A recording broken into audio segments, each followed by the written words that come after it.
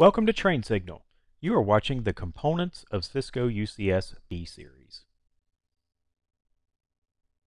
So now it's time to really dive into the unified computing system from Cisco. We'll start by talking about how UCS is different. You may be comparing this to other blade or server platforms, and we'll kind of go through and show you why UCS is different from those and how its architecture is also kind of differentiated from other systems you may have seen. Then, comparisons of traditional blade enclosures to UCS. So often we compare, Dell or IBM or HP blade enclosures to UCS, and this will show you how they're different. Next, overview of the components that make up the UCS architecture. We'll go component by component, starting at the top and working our way down through the chassis into the blades, and show you all the pieces and parts so you understand what they do, how they work, and how they work together. Then, we'll describe the fabric interconnects and their options, describe the fabric extenders, and finally describe the UCS chassis itself. Go into a little bit more detail on each of those. Those are kind of your major components, so you'll want to understand those very well. Next, we go through each of the different blade models. There are several different blades, shapes, sizes, things like that, just like there are servers, so I want to talk about those. And finally, comparing the different mezzanine adapter options, and we'll go through those and how they fit on the blades and what your different options are and why you may choose one over another. So first, how is UCS different? So Cisco did not have a previous server platform.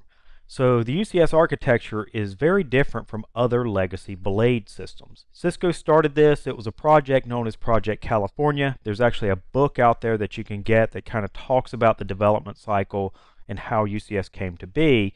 It's an interesting read to kind of go through some of this and how things came about. But Cisco kind of modeled this after their long life switch products, and I'll talk about that as we look at the chassis and kind of the life cycle of a UCS system. But Cisco has a lot of experience in that area. They've been making catalyst switches forever, very popular, very long lasting, not something that you replace every 3 years. So they took a lot of what they knew from top of rack switching, 10 gig Ethernet, servers, chassis, put it together in Project California, and came up with the UCS B series architecture. So traditional blade enclosures are usually pretty complex, and often they're very expensive. And here on the left, I've kind of got a logical diagram, of a traditional blade enclosure. And this isn't any specific blade enclosure, it's not an IBM, it's not a Dell, it's not an HP or anything like that. But it kind of shows you what's inside a normal blade enclosure. So we've got servers there in the middle, those are your blades. And then at the top, we've got, say, some fiber channel switches, one on each side for redundancy. And down at the bottom in blue, we have network switches. Again, usually 2 of them for redundancy. They may be 1 gig, they may be 10 gig. They may not even be true switches. They may just be kind of like pass-through modules, but they have to be managed. So when you take a look at a chassis, you've got, normally 2 fiber channel switches if you use fiber channel, 2 network switches for data connectivity, and then usually 2 management boards within a chassis for, again, redundancy. So if you look at it, that's a lot of infrastructure, right? That's a lot of IPs to manage. It's a lot of firmware to update. And really what they've done is, and the reason I've not been a big fan of blade chassis is they've basically taken a rack's worth of infrastructure, 2 top-of-rack fiber switches, 2 top-of-rack Ethernet switches, added management, and collapsed it into a smaller form factor. If you want to do things like unified management, well, normally what happens is you have these management boards in the chassis, and then as you deploy multiple chassis like this, there's another server or some sort of an external management entity that's required to kind of manage the whole ecosystem. And then think about uplinking this chassis. So, you get a new chassis, you need some more blades, you need more footprint. You take the chassis, you throw it in a rack, and you add all your parts. Then you've got to uplink everything. So from the fiber channel, I've got to uplink multiple cables to the fiber channel switching fabric. I have to uplink multiple network cables to the core distribution layer of the network. And then I've got to plug management into the management network. And so whenever you do this, you have to call people and do things. So if you're a reasonable size organization, someone may manage the storage and storage fabric. When I plug this in as a server administrator, I got to call them. We got to zone things. We've got to get that ready. Networks the same way. We have to dedicate ports. We have to configure uplinking, VLAN trunking, and all that. And I have to get IPs for management. And so usually it takes days, if not weeks, to deploy this. And at a previous position, I was an enterprise architect, and we were looking at this, and this is what we saw as a real problem. These are expensive. A chassis like this can be, $40,000 easy, and it took a long time to get them deployed. Okay, every time we wrote another one, we had to re-uplink and attach everything. So that's a lot of infrastructure. So this is kind of a logical diagram of a normal rack with traditional blade enclosures. So each enclosure has, those 5 or 6 points of management. And then when we uplink those, often they go to top of rack or end of row switches. Lots of cabling, lots of IPs. I mean, looking at this right here, there's probably, 20 IPs to manage easily in this configuration, which you think, well, 20 IPs, what's the big deal? But that's 20 places I have to do things. Each of these I have to do fiber channel zoning. I have to do VLAN configurations. I have to do access for management, all sorts of things. And so it becomes very burdensome. And I've seen this myself when doing deployments of other things with blade chassis, VMware deployments, and we don't have, or we run into a problem where VLANs aren't being passed. And we go look, and the network admin will say, hey, the core distribution, we're absolutely trunking those down. And then we find out it's a configuration problem in a chassis. And we find out that the switch or the pass-through module in the chassis isn't passing through the VLAN, and we have to dig in for that. And then often it becomes an issue of who owns the switches in the chassis against who owns the network equipment at the end of row. And that can, it can quickly become a problem and fingers get pointed. Cisco took a different approach to their blade chassis system. They took almost all the infrastructure out of the chassis. If you look over to the right, you'll see that. So on the bottom, we've got 5 chassis. And in those chassis, we have no switches. There's no fiber channel switches. There's no data switches. All of that is handled by those 2 devices at the top that we call fabric interconnects. Those interconnects house all the management, all the connectivity to the outside world, storage fabrics, data fabrics, and they do all the connectivity down to the chassis. So they're really the brains of the operation if you think about it. So the nice thing here is that there's no new uplinking required when new chassis are deployed. So on day 1, when you deploy UCS, you put the 2 interconnects in the rack, you connect them to the chassis that you're deploying at the time, and then you connect them up to the distribution or core network and over to the storage fabric. And by doing that, you consolidate all that into those 2 devices. When you're ready to deploy your next chassis, you run cables up to the interconnects. You don't have to do trunking and port channels and all that stuff like we do with a traditional blade chassis. So people, look at it and say, well, isn't that sort of a bottleneck or a problem? And as we'll see when we start talking about these modules or these components, you'll see that it's really not. But the nice thing is, deployment time is very, very fast. I had a customer check this for me one day. I said, hey, you got a new chassis in. It's sitting in sitting on a pallet. Let me know how long it takes you to go from pallet to deploying servers in that new chassis. So they put it in a rack, they bolted it in, connected power, connected up to the interconnects, and when they got back to their desk, they were ready to deploy servers, and that total time was about 45 minutes. Why? Well, I mean, if you take a normal chassis and put it in a rack and power it up, you can do that fairly quickly, probably 2 hours maybe. But how long does it take you to interface with the storage team and the network team and configure all the trunking and the VLANs and passing all that? It takes a long time. With UCS, all that is configured on day 1. You don't have to do it every time you deploy a chassis. Also, by removing the infrastructure from the chassis, it's fewer parts. Fewer parts means less power, and it also means far less management. If you see here, the total number of IP addresses for all the gear that you see is 3. There's 1 for each interconnect, and then what we call cluster IP that you use for management. There's no IP addresses in all those chassis. There's no IP addresses for switches in the chassis because there's no switches. And we'll talk about this more, but it's a much simpler architecture. So here is an overview of the UCS components, starting at the top and working our way down. At the top, we have UCS Manager, or as we call it, UCSM. UCSM is the management interface. It's embedded in those 2 interconnects, and it's what you use to manage the entire ecosystem. So I'll open a browser, point it to the IP address of UCSM, launch a Java application, and that's where I do everything. If I have 1 chassis and 1 blade, or I have 10 chassis and 80 blades, I hit one IP address for the entire ecosystem. That's what's nice. There's no external management required. Everything is done via UCSM. UCSM runs on the UCS Fabric Interconnects, the second component there. There's a couple of different models of this. There's a 20 port, a 40 port, and a newer 48 unified port. And we'll get into details on those. But those are what sit at the top of rack. There's two of them for redundancy, connect up to the outside world and down to the server chassis. The third item is the UCS Fabric Extender, remote line card, as we say. This has a couple of names, Fabric Extender or FEX, F-E-X. Some people will refer to it as an I/O module, but it's really, it's a fabric extender that goes in the back of a chassis. So in the back of a chassis, you'll have two of those.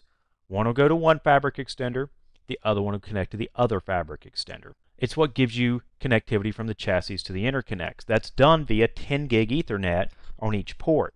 There's one model with 4 ports and there's one model with 8 ports. So you can have up to 40 gigabit or up to 80 gigabit on each I/O module.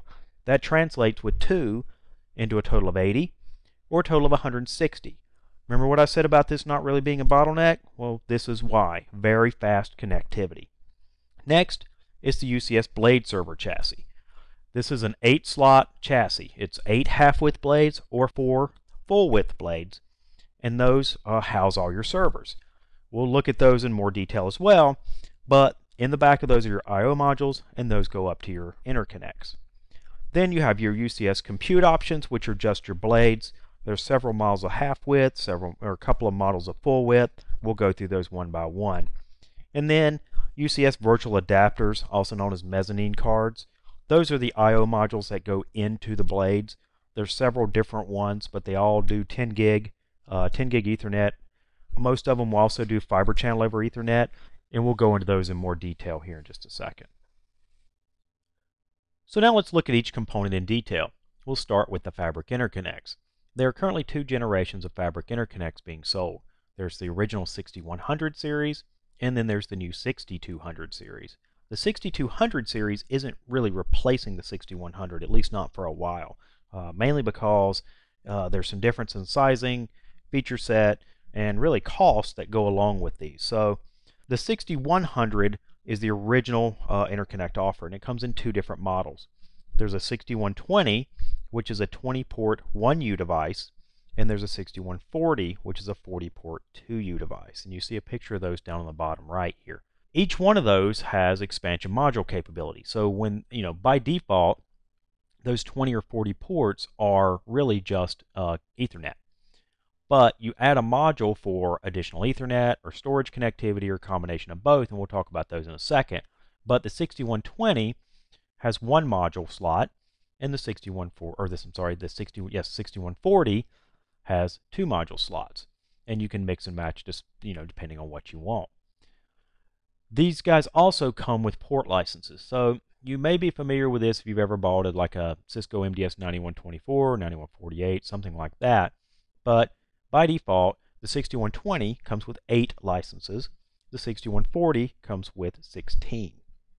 You license the Ethernet ports. So if I'm connecting up to the core network, those have to be licensed. If I'm connecting those down to server chassis, those have to be licensed. So when you buy a pair of these, you'll get, 2x8 or 2x16.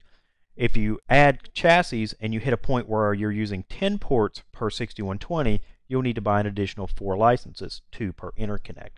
So just keep that in mind when you're planning out your sizing and your scale, and we'll talk about this more in a minute when we talk about connectivity from the server chassis. As I talked about before, the interconnects handle all management. This is where UCS Manager resides. So when you connect to the UCS Manager IP, it's running on these 2 guys. And so the way these are set up, and we'll talk about this again more in depth in here in a little bit, but there's 2 interconnects for redundancy. They're both passing traffic. They're both active and active. So when you connect chassis, both sides are talking, functioning, and everything. They are active passive from a management point of view. So I think I mentioned this earlier, but you'll assign an IP address to one interconnect, then an IP address to the other interconnect, and then a third IP that's the cluster IP. And he belongs to whoever's the active interconnect, and the other one is passive. But for data purposes, they are active-active. For management purposes, they are active-passive. Next are the modules. So the 6100 interconnect takes a couple of different modules here, and these are specific to the 6100s. These do not fit the 6200 series. So you have an option of 4 different ones. And again, 6120 can hold 1, 6140 can hold 2. They don't have to be the same 2, so you can mix and match. So on the left, we have an 8-port fiber channel module, 1, 2, or 4 gig fiber channel. Whatever your switching fabric is, it'll match up. Next is what we call the combo adapter. It is 4-port fiber channel and 4-port 10 gig Ethernet. Nice thing here is those 4 10 gig Ethernet ports are already licensed. If you look at the cost of these, you'll see that that combo module is probably the most expensive, but that's because it includes 4 licenses as well. Moving along, we have a 6-port 10 gig Ethernet module. So it's 6 more 10 gig Ethernet ports. And finally, a 6-port 1, 2, 4, or 8 gigabit fiber channel module. So if you have an 8 gigabit fabric and that's what you want to use, then you would buy the 6-port module, not the original 8-port module. If you have 8 gig fiber channel, that's the better option because 6 ports times 8 is 48 gigabit, whereas 8 port times 4 is only 32 gigabit. So you get more with less ports by using that module than you would with the 8-port module. And we now have the new 6200 series. Again, it's a 2nd gen, but it's not replacing the original 6100. Currently, there's only one model out for this. It's the 6248 UP Universal Port. If you've seen the Nexus 5500 series from Cisco, the 10 gig storage and data switches, this is very similar to a 5548 UP. And the nice thing here is that there's no fiber channel modules or anything like that. Whatever SFP or pluggable module you put in a port, that's what he'll do. If you want to do 10 gig Ethernet, you plug that module in. If you want to do 8 gig fiber channel, you plug that module in. If you want to do 1 gig Ethernet, you can put that module in. It's completely up to you. It's also nice in that it is, 48 port, which is basically double the density of a 6120, but it's only 1U. Just lets you do more with less space. Now, by default, it's got 32 ports. So right here, these first 2 clusters of ports are built into the switch, and the one on the right is an additional module. So you can buy this with 32 ports, and then when you need more later, you just buy the 16-port module. So it's very flexible. Pricing is interesting because it's really, as of right now when I'm doing this, it's coming in between a 6120 and a 6140. So it's close enough that we're starting to see a lot of people just kind of gravitate toward the 6200. One thing that we'll talk about is versions of UCS Manager. The 6200 series requires the new version 2.0 of UCSM, whereas if a company is standardized on, say, 1.4, they can't go to a 6200 yet because it doesn't support 1.4. So that's just something to keep in mind, when you're looking at this. But if you don't have those restrictions, the 6200 is your best, most flexible option. Here's a chart comparing the different fabric interconnect models. And so you can kind of see, the evolution on the 6248. The switching fabric throughput, 520 for the 6120 up to a terabit, and then over to, pretty much the same on the 6248. One thing I don't think I mentioned, but is something worth noting, 1 gigabit Ethernet port density. So, you may not have 10 gigabit connectivity in an existing network, so you can absolutely connect at 1 gigabit. We need to talk about things like oversubscription, and you need to look at that when we're looking at using 1 gig. But for small environments, it works just fine. But something to keep in mind is that on the 6120, the first 8 ports can do gigabit. On the 6140s, the first 16 ports. But on the 6248, all of them can do gigabit. So, I don't really expect to see somebody out there doing 24, 32 gigabit ports on the 6248, but it's something to keep in mind if you're looking at doing that. 10 gig port density, 2652 and 48, those are with the 6-port modules that you can add. 1, 2, 4, and 8 gigabit, we talked about the 8-port fiber channel module against the 6-port 8 gigabit fiber channel module in the 6120s and 40s, so 612. And again, 6248, every port can do 8 gigabit fiber channel. It's not going to do you a lot of good. You can't talk to servers, but it just points out that any port has any capability. Port-to-port latency's gotten better. That's just a switching statistic. Now it's down to 2 microseconds. Number of VLANs. This has become an issue with some people I've worked with. The 6120, 6140 can do up to 1024, which is active number of VLANs.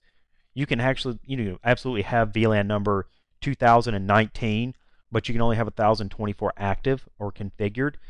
And we've run into some service provider customers with, you know, a lot of VLAN usage for, maybe 3 or 4 VLANs per customer running into a VMware environment, and they have an issue. Now with the 6248, it's 4096. Layer 3 ready, interesting idea. When we start really looking at the architecture, it'll kind of, get your wheels spinning on some things here, but the 6248 is layer 3 ready. So just like the 5500 Nexus switches can do layer 3 now, Cisco is looking at adding layer 3 in the future for the 6248 line. It's also 40 gigabit ready. So we'll be able to do some things, put in 40 gig modules, and add that to the 6248s. VIC support, or virtual interface support, we'll talk about this more when we talk about the I/O modules, especially in the network lesson. But it's 15 per downlink on the two 6100s and 63 per downlink on the 6248. Basically what that means is there are mezzanine adapters on blades that we can slice and dice up into virtual adapters.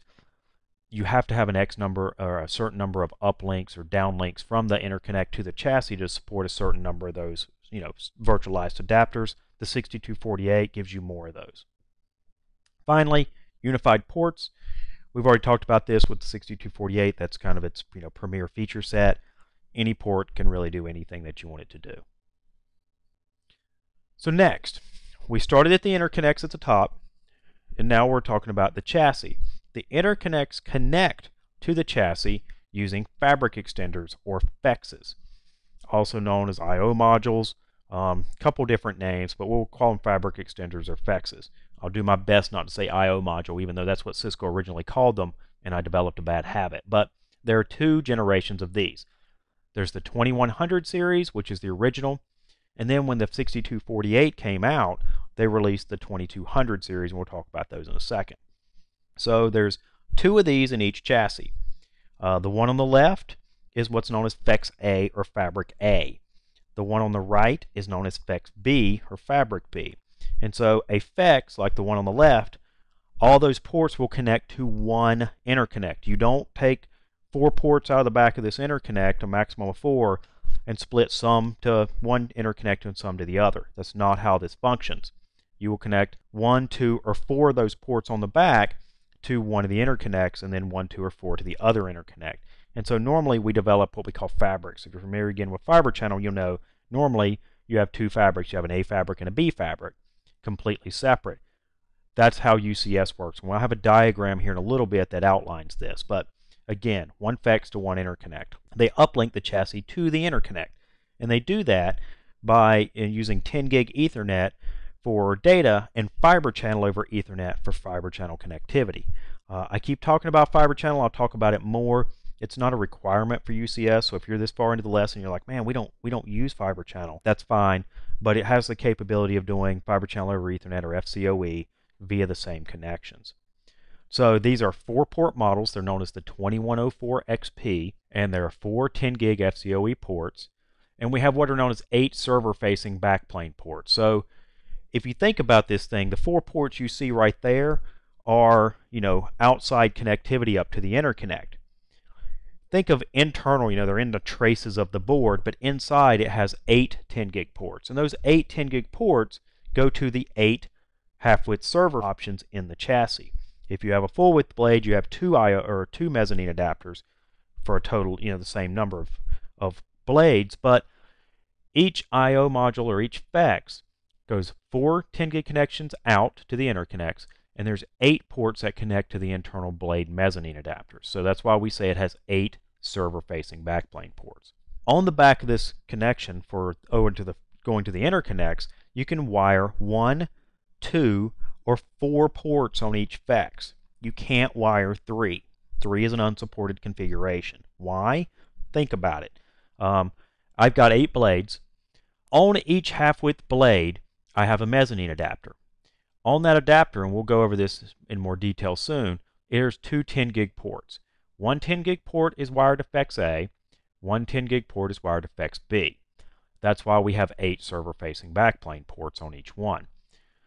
So if I have my chassis full, 8 going to A, 8 going to B, I can divide 8 by 1, So if I have one uplink port, all 8 of the FEX A ports go up that one cable. If I wire 2, I take 8, I divide it by 2, and I get 4 each. 4 of them go up one cable, 4 of them go up the other cable. They're append to a specific uplink port. And if I have 8 divided by 4, then it's 2, 2, 2, and 2. You can't divide 8 by 3.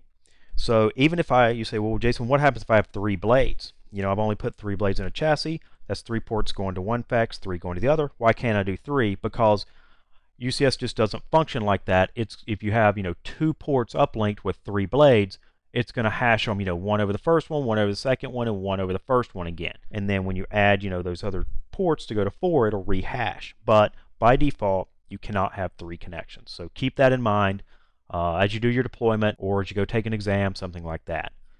But FEX A goes to one interconnect, FEX B goes to the other interconnect, and 1, 2, or 4 ports total. We now have a second gen extender, the 2208 XP.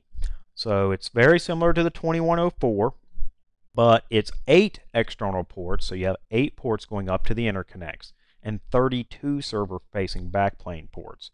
So this thing has a lot of throughput. A lot of throughput if you look at it. I mean, each one has 80 gigabit of external and 32 server-facing backplane ports, so 320 server-facing backplane ports. And we'll talk about what you can do with those with only 8 blades here in a minute, but just keep that in mind.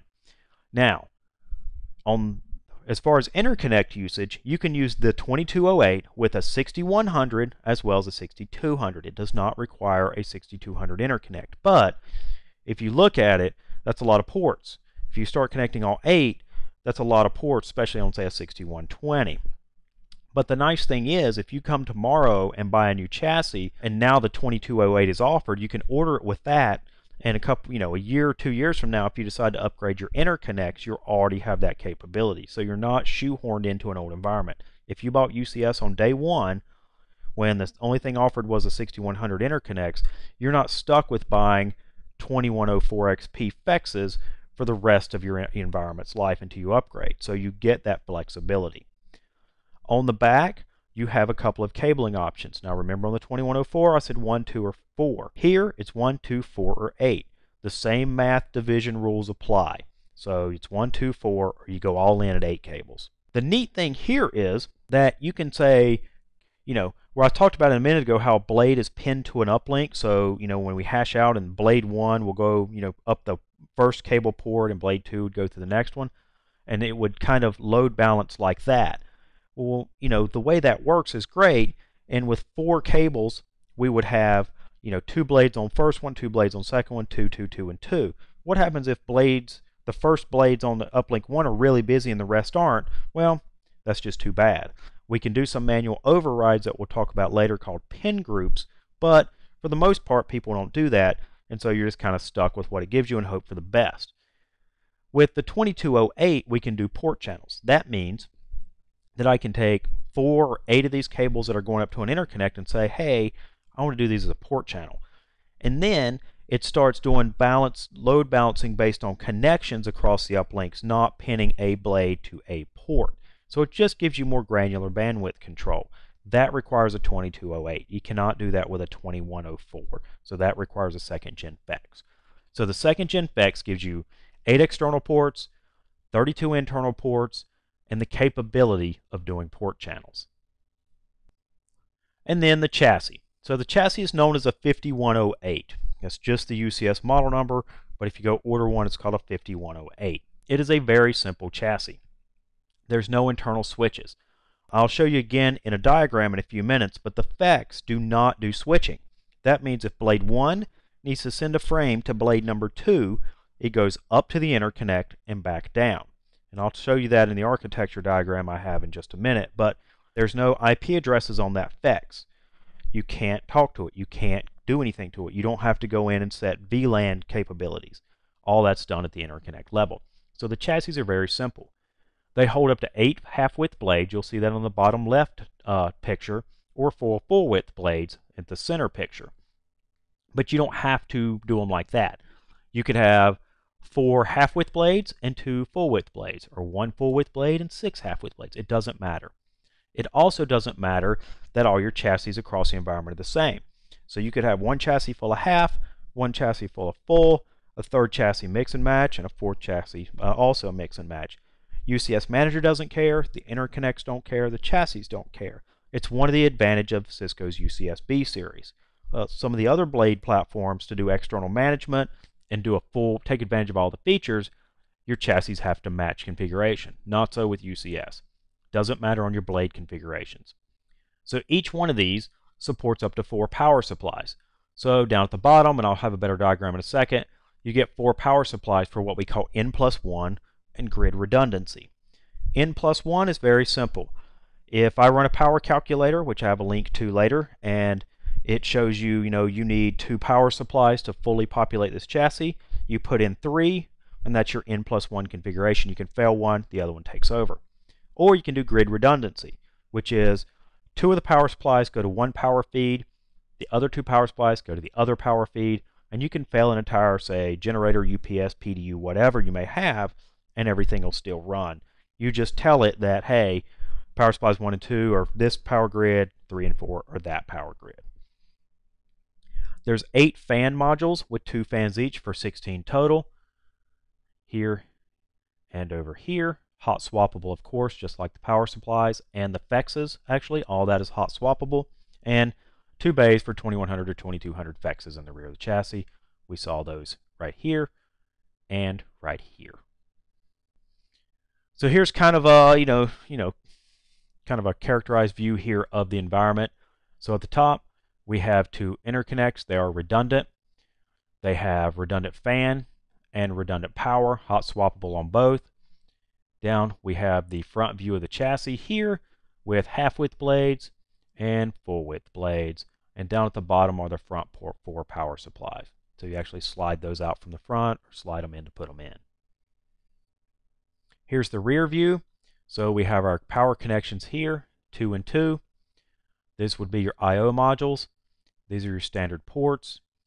We have console ports. Again, if you're a Cisco person, you know console ports. We'll talk about how you do the basic configuration via the console port. And then we have management and cluster ports. So again, I talked about these are connected for cluster purposes. For management, you will connect cables directly from one to the other. We'll talk about that in a later lesson. Then you have your chassis. So you have your 4 fan modules on this side and 4 on this side.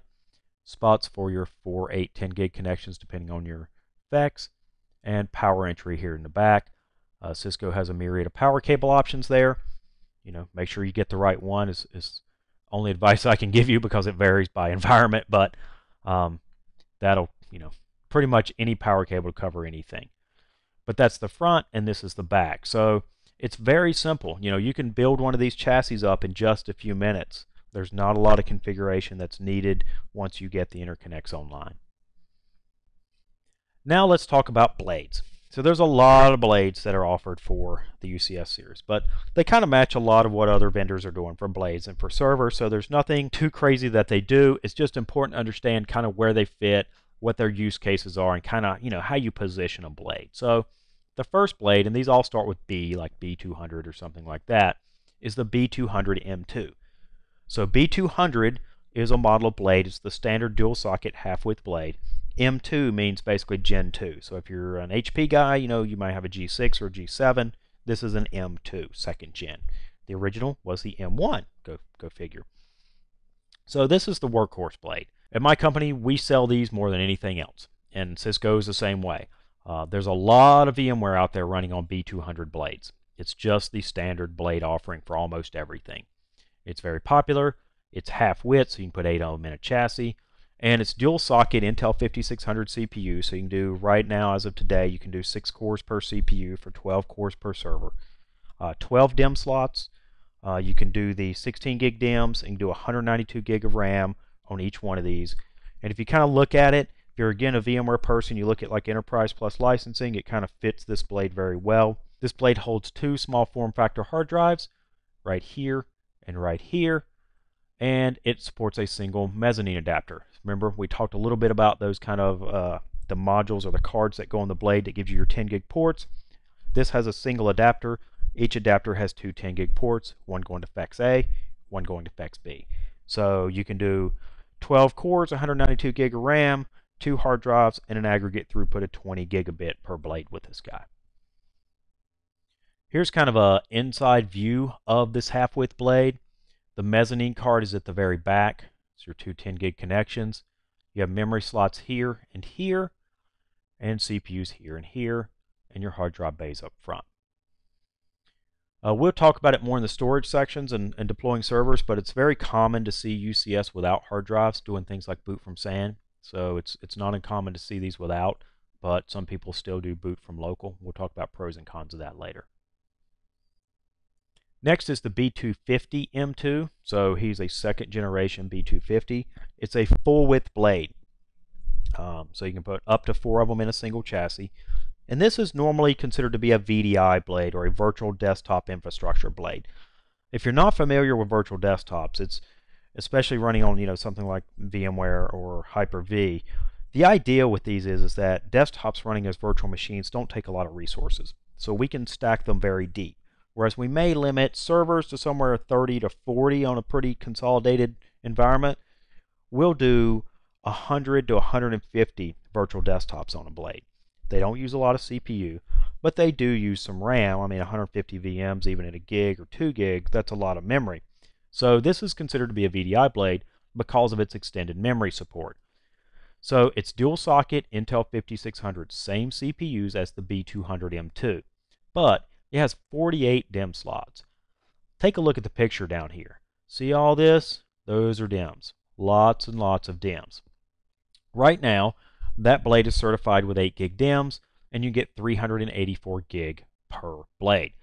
So if you kind of compare this to the B200, you're probably thinking, well gee, Jason, I can buy a B200 with 192, and that's a half width, so I buy 2 of those, I get the same RAM, but double the CPU. And that's right. This was probably more popular back when the B200 was not certified with 16 gig DIMMs and would only do 8s, but it's also still cheaper to do one of these instead of 2 B200s. Plus, if you look at licensing, say VMware per socket licensing, you're not paying 4 sockets of licensing with this, you're still paying 2. So you have to kind of weigh out your pricing and weigh out what your use cases are. Just like the B200, this has 2 small form factor hard drives, but unlike that, it has 2 mezzanine adapters. So if you look down here again, here's one, here's the other. So this has 40 gigabit of aggregate throughput. So it's a lot of throughput for a single blade. I have no idea if this is going to be certified with 16 gig DIMMs. By the time you're listening to me right now, it very well could be. I have not heard that much from Cisco yet. It's possible, but again, this is an extended memory blade. And what I mean by that is Cisco developed their own silicon. They didn't license it from anybody for these blades. And so it allows you to do more memory in a 2-socket system than really anybody else. And while some other competitors are starting to encroach on that, one thing about their custom silicon is that you can fill these blades up and still run a very high memory speed, whereas other servers and other blades, when you fill up the memory slots, you have to cut the memory speed often back to like 800 megahertz. So that's one of the advantages of Cisco's extended memory support. Again, it's all about what your use case are and your requirements are, and then kind of price out what your options are. Here's a cutaway view of that of the B250 blade. So on the back we have 2 mezzanine cards. Remember, each of these has 2 10 gig ports each, so that's a total of 40 gigabit of aggregate throughput. And also, by the way, I don't think I mentioned this a minute ago, you don't have to populate both of these cards. So you can put one in and not the other, but it's gonna, you're taking up space in the chassis, so you might as well go ahead and use it, but it's not a requirement. I've seen people do that with a single blade. The only gotcha is make sure when you install it, you put it in the right port. So that'll be in the install guide, and you want to make sure you put it in the right port. If you put it in the wrong one, the blade's not going to come up. So just keep that in mind. Along with the mezzanine adapters, you've got a total of 48 DIMM slots. That's a lot of memory expansion. And I know, 384 gig is not, it's not a whole lot for the amount of room this blade takes in the chassis, but also with 48 DIMM slots, you can use like 8 gig DIMMs and not have the expense of doing it with 16 gig DIMMs. So again, that comes into your cost model. 2 Intel 5600 CPUs and 2 small form factor drive bays. Next is the B230M2, second generation B230. The reason I put this one kind of third instead of between the other two, even though the numbers are a little different, is he's a very different blade. I call him the Goldilocks blade because he's not too big, he's not too little. He kind of fits somewhere between a B200 and a B250. Very, very powerful, and it's a half-width form factor. He has a dual-socket Intel E7 CPU. So these CPUs right now can do up to 10 cores each. So you can put 20 cores on a half-width blade. And it has 32 DIMM slots. With 16 gig DIMMs, you'll do half a terabyte of RAM on a single half-width blade. Instead of normal small form factor hard drives, due to the space constraint inside this guy with all those DIMM slots, you have room for 2 solid-state drives. Along with that, it's a single mezzanine adapter. Half-width blade, single mezzanine adapter, 2 10 gig ports. So you're probably thinking, well, who in their right mind is going to buy a B250, right? Look at this. I can do half terabyte of RAM. I can use 16 gig DIMMs. I can do 2 solid-state drives.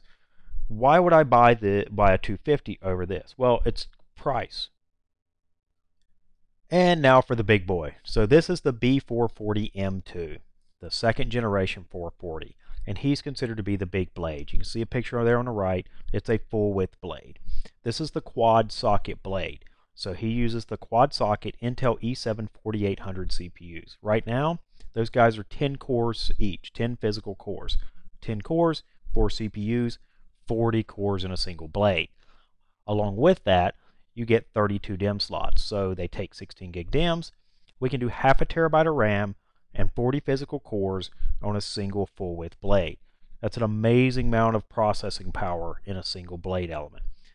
It has 4 small form factor hard drive slots, and since it's a full width blade, it can do 2 mezzanine adapters. And so that'll do, with the standard mezzanine adapters, again, 40 gigabit of aggregate throughput with those. So these are used a lot of times in large database blades, data warehousing, things like that.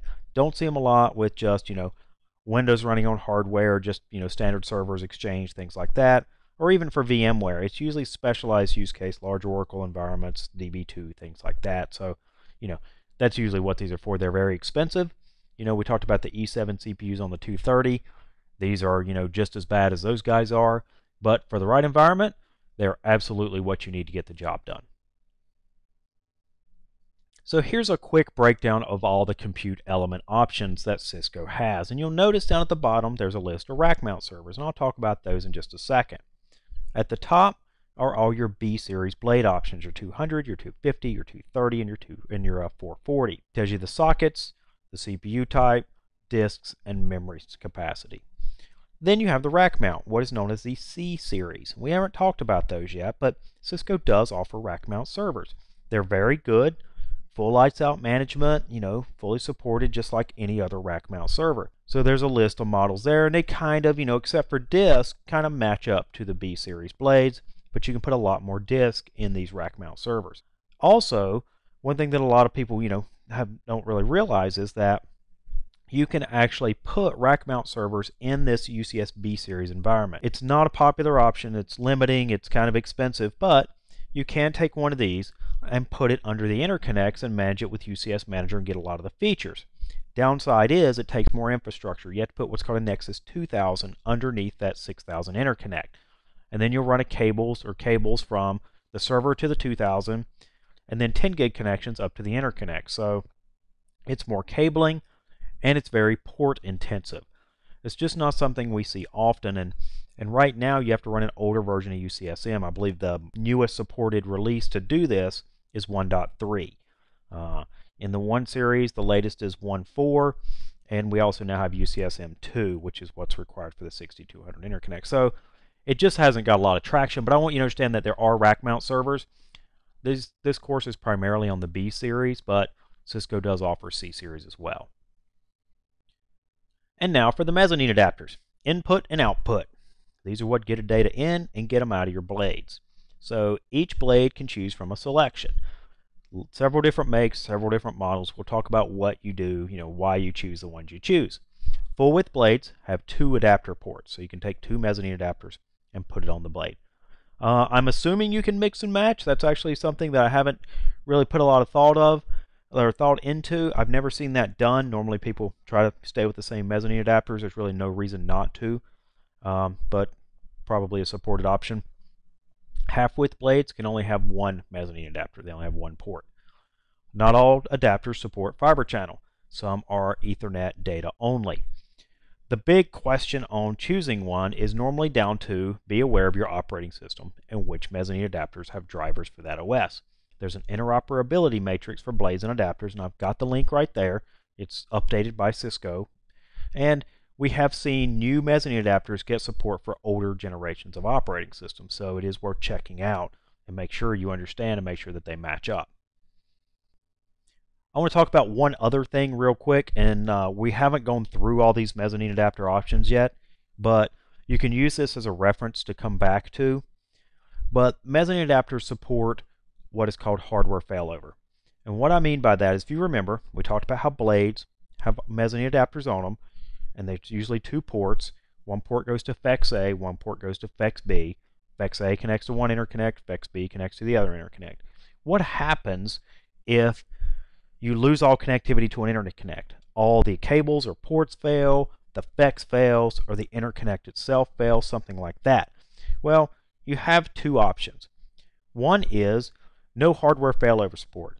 When that fabric A side goes down, the OS on the blade says, oh, I just lost a port over there. I guess I need to figure out what to do.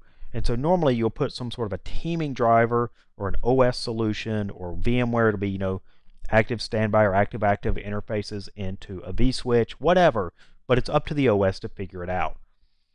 The other option is hardware failover support. So you'll check a box in UCS Manager that says enable this, and should Fabric A fail, internally to the chassis, it will redirect all ports that go to Fabric A to Fabric B. So all of a sudden, you now have, double the number of ports on your Fabric B side, and, keep things in mind like bandwidth and all that, but the OS is none the wiser. Nice thing is, you don't have to do things like OS level teaming drivers and stuff like that. But again, it's just kind of an architectural decision. Normally, we like hardware failover. It's clean and it's simple.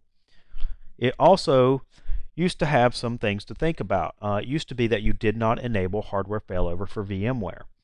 And there are reasons for that. Mainly that when it failed a fabric from one side to the other, it didn't do what we call a gratuitous ARP, meaning, again, you have Fabric A going up to the switches, Fabric B going up to your network switches, and the switches know where the MAC addresses of a blade's Ethernet port is. So, your core switch used to know that, hey, the MAC address for this went down through interconnect A to FEX A into a blade.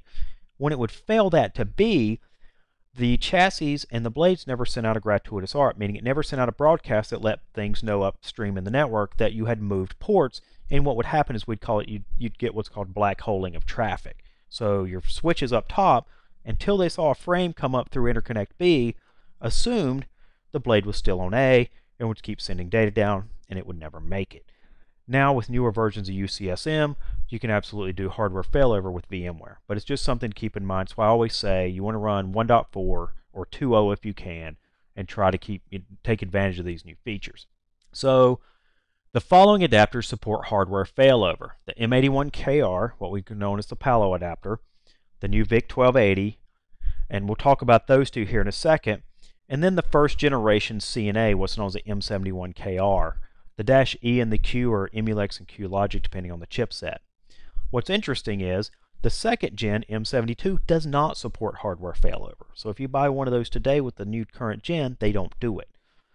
The old M61s and M51s do not support it, as well as the old Intel 8259KR, 82598KR.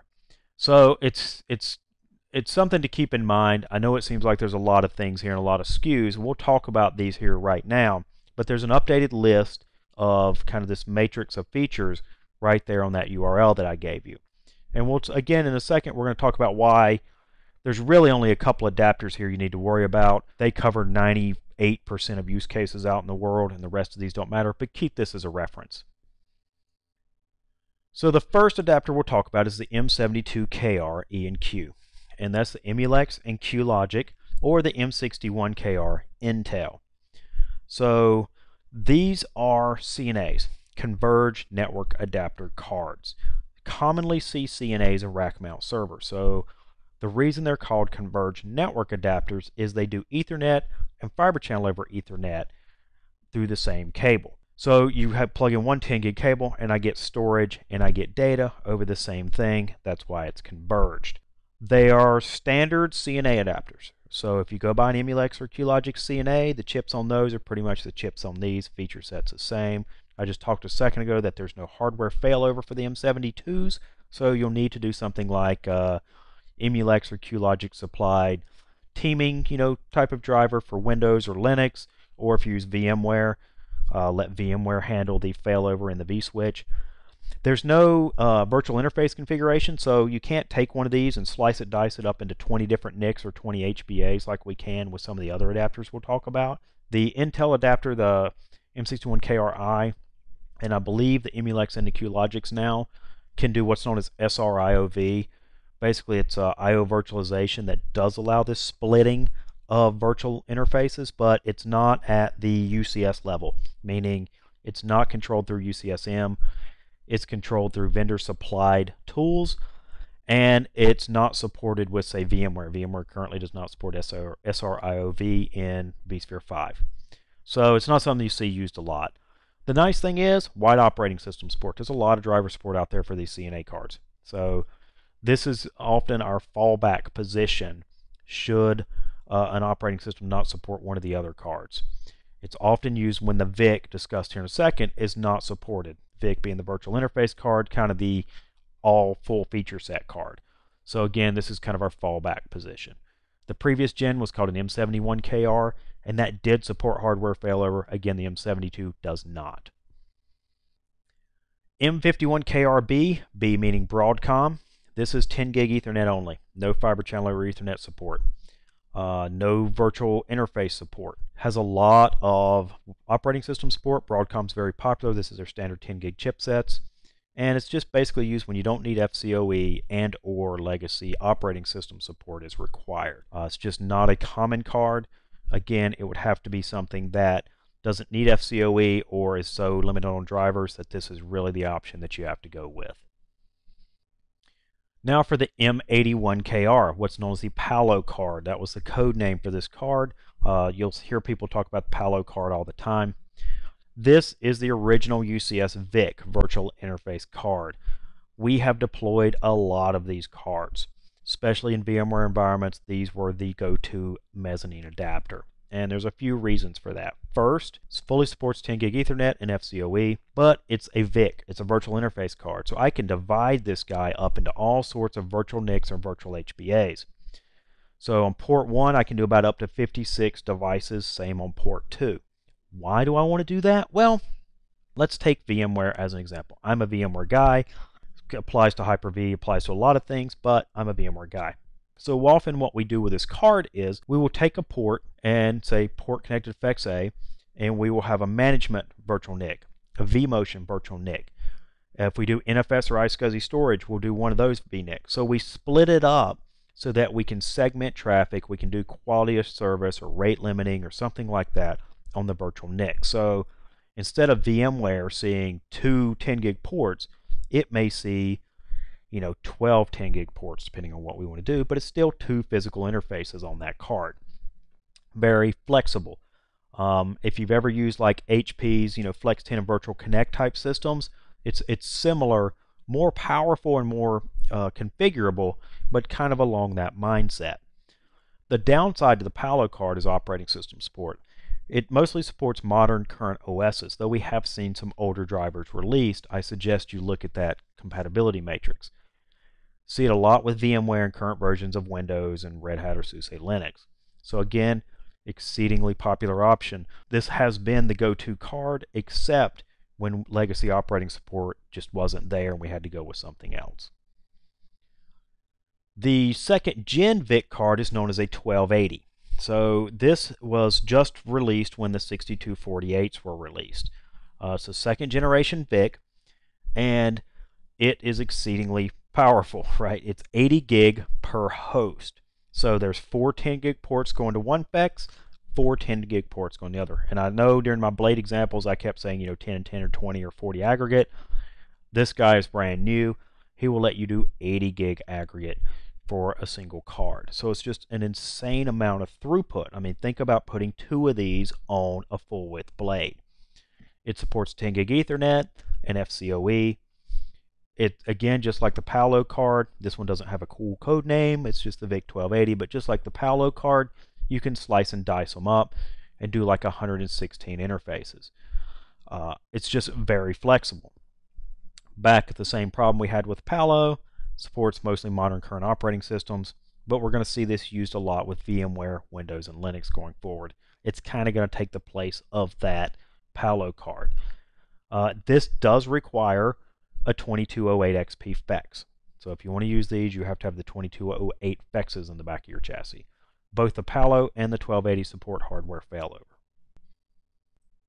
Did you get all that? I mean, that's a lot of components, so that's a lot of things to think about.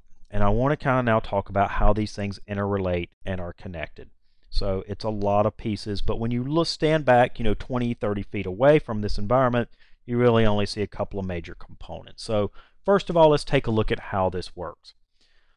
Here we have your fabric interconnects. This is a cluster. So these are clustered together. You see these 2 cables here, connect them for clustering capability. I'll talk about the interconnects in more detail when we start talking about configuration in a later lesson, but almost every time these are configured like this. And what I mean is that they are connected for clustering, but not for data. There's no 10 gig data cables between these two, and there are reasons for that. Mainly, if you look at this at the network side, if I connected these, I would have a loop. What do we use to prevent loops? Spanning tree. And spanning tree is a bad word in a lot of data centers, especially to the network administrators. With the standard deployment of UCS, the interconnects are switches, but they're not switches, meaning they switch frames. They do a lot of things a switch does, switch frames, but they don't do something like spanning tree for loop prevention because there's no connectivity. We connect these up to storage, fabric A, fabric B, and we cross connect them to the network. So we have each interconnect goes to each of the core switches, or these could be distribution or aggregation, whatever you do for your environment, and they're cross connected. We have chassis here, and I have 2204s or 2104s as an example. From the left, going to one interconnect, the right goes to the other. Remember, we do not cross connect the fabric extenders. Now, in a blade, one side is connected to FEX A, one side is connected to FEX B. So let's talk a little bit about that. What happens if port A here wants to talk to port B there? Well, I go up here, down to the interconnect, and back to this blade. So there's some things we have to worry about. Meaning, if you do a lot of traffic from port A to port B in another chassis, you need to think about that. You need to look at how you're architecting that and see if that's a good idea. If this was A on this blade to B on this blade, it would just go up to the interconnect, back down. Actually, no, it wouldn't. It would still go up, over, and back just like it would to a different chassis. So you need to be aware of how your uplinks are pinned. That makes a difference. When we do deployments of UCS, especially with, say, VMware again, and we look at how we do vMotions, we want to make sure that a vMotion that's going out an interface on fabric A stays on fabric A. Because if it wants to go from this blade to A to this blade, it'll go up and back and over here because all the switching's done on the interconnect, but it never leaves the interconnect. I don't want high speed, low latency vMotion traffic to be crossing the network core unless it absolutely has to. And the only time it really should is if, say, one of the fabrics goes down or there's a problem and we still have to hop the core. So that's some things to keep in mind with UCS and how you deploy it. Let's take a little bit more in-depth look here. So this may, kind of help you out a little bit on that discussion. So again, we have our interconnects. We have our cross connection for clustering. We have a blade here in a chassis with a mezzanine card. One port goes to A, one port goes to B. This is a full width blade with 2 mezzanine cards, but the rules apply. A, B, A, and B. On the interconnects, we have some ports that we defined. Things that go to storage are storage ports, simple. Things that go up to the network are called network ports, and things that go to servers are called server ports. And we define those on the interconnection. You'll see that in a later lesson. But traffic flow, again, is everything is switched by the interconnect. So up here and either across or back down. So is that a bottleneck? You'll hear a lot of, UCS competitors talk about how that's a bottleneck, and it's really not. A couple of things to keep in mind. The distance from here up and back is usually 5 meters, 15 feet. So it's the speed of light there and the speed of light back. There's really no latency at all on this connection. And if you looked at a traditional blade chassis, a blade chassis with blades in it, when I'm switching traffic from one blade to another, it still has to bounce off that internal switch in the chassis. And so it's still got to make a hop and then make a hop to the other blade. Same thing here with UCS. With UCS, I get to choose how many of these ports on the FEX, 1, 2, or 4, and if this was a 22.8, 1, 2, 4, 8, how many do I want to connect and what do I want my throughput to be? So those are decisions you get to make. You can do as much as you want or as little as you need. And so that defines your configuration. Connectivity in and out of the interconnects is, if you want a lot of connectivity, if you want a lot of throughput to the core, you run more 10 gig cables. We do a minimum of 2 is our standard deployment, because if this guy, Fabric A, loses all uplinks to the core, he will fail this fabric to the other side. He basically sends all ports down notice to the FEX, and these come offline. So you don't want a single port or module or cable to cause the FEX to go offline. So we do a minimum of 2. If you want more, add more. If you want 8, put 8. There is usually some amount of oversubscription. But if you're a networking person, you understand that oversubscription is a normal thing. 2 to 1, 4 to 1, 8 to 1, depending on what you're doing, is a very normal thing. Most people are not doing more than, say, 40 gigabit of traffic in and out to the core. I refer to this traffic going up and back to the core as north and southbound traffic. They're not doing nearly that much. They may be doing a lot of traffic between chassis, what I call east and west traffic, but that again is switching the interconnects and back down, and it's not going across the core. So when you're doing a UCS design, or when you're looking at how to deploy this in your environment, you need to keep these things in mind and look at how much traffic you think is going to be exiting the environment and coming back, and just size it accordingly. It's not a flaw, it's not a limitation. But like all good designs, there are constraints and design considerations that you have to keep in mind, and UCS is no different. So let's take a look at a couple things. We've kind of harped on this a little bit, but I want to kind of spell this out. So some available connectivity and bandwidth options. So at the top, we've got our 2 interconnects, cross-connected again for management clustering. And so you can do two ports total per chassis, 2x1 links for 20 gigabit. You can do 2x2, 40 gigabit, 2x4, 80 gigabit, or with the new one, 2x8, 160 gigabit. So it is flexible. Now, you can have an environment just as you see right here, meaning if I choose the first chassis is only going to have 2 links total, that doesn't mean all my chassis have to have 2 links total. I can have one with 2, one with 4, one with 8, one with 16. Completely up to you. Often, if this is, say, a VMware environment, people will have all chassis be the same, so as VMs get floated around, there's no change in quality of service. But you may have 2 chassis with VMware with 1 uplink profile. You may have another 2 chassis for something like a different sort of cluster environment, SAP or something, that may have more connections than the VMware. It doesn't matter. It's completely up to you and how you configure it. And so you get to use the ports, the best use case. And if you say, you know what, today I'm going to do 2 and 2, and then you fill up that chassis a year later, you just walk back there, plug in the rest of the cables, and they will become active. Some things will be repinned, but you'll then be able to move to 4 and 4. So you just doubled your throughput in and out of the chassis, and all you did was plug in some cables. So that's the advantage of UCS. A lot of these things are done, and you can change them later, but usually it's done day one, and you don't have to worry about it. So now let's do a couple of common questions that I get about UCS deployments. So first of all, are the interconnect switches. So when I talk UCS to customers, I normally am talking to server guys, I'm talking to network guys, I'm talking to storage teams, and the network guys are always like, are those switches? Yes and no. And that's, if you ask a pre-sales guy like me a question, it's always either it depends or yes and no. So yes and no. They do switch frames, but in the default configuration, and we'll talk about the two configuration options, they do not run spanning tree.